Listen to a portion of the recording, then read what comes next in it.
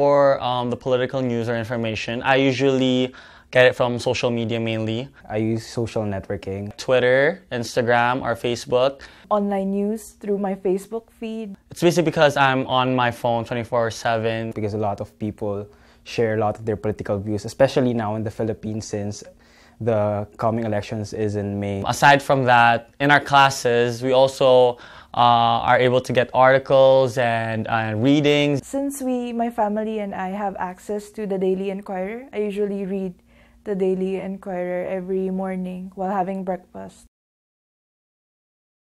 Probably my friends. Maybe my parents, because they're kind of superior, I guess, in age and in knowledge. ABS-CBN, usually TV Patrol, that's where I get a lot of news information. So that certain TV station really has an impact. My parents, they try to convince me sometimes of like their endorsed politicians. Usually I talk about it with my teammates because they're also my roommates and they're basically who I'm with 24 hours a day, 7 days a week. I'd say my closest friends. I share it with my friends.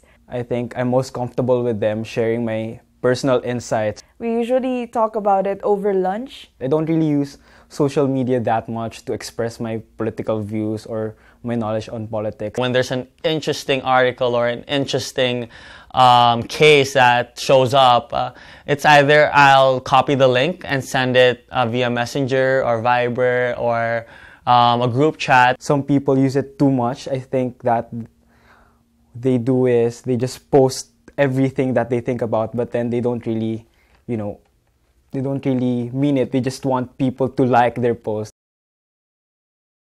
Oh, yes, of course there is a lot of room for debate. Yeah, a lot of the time, since a lot of my friends, they want other things and then I have different perspective from them. So sometimes we exchange ideas like what's better. In our school here in Ateneo, it's always something that is talked about. Sometimes we may not share the same views and we argue about this candidate over the other and all that.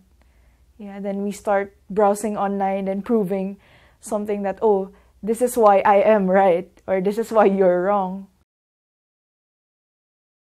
I expect someone with integrity. Be loyal to the country. I mean, we've had a lot of politicians who are, especially now, a lot of issues are surrounding our politicians that they're corrupt.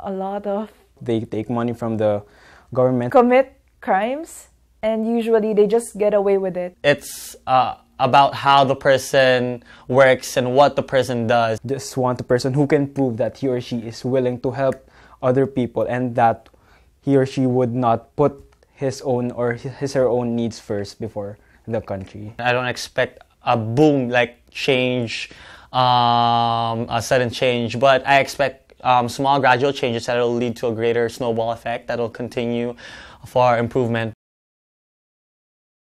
That's a hard question. Yeah, definitely. Like since I'm a registered voter and every vote, I really think every vote counts. I can be part of it by exercising my right to vote.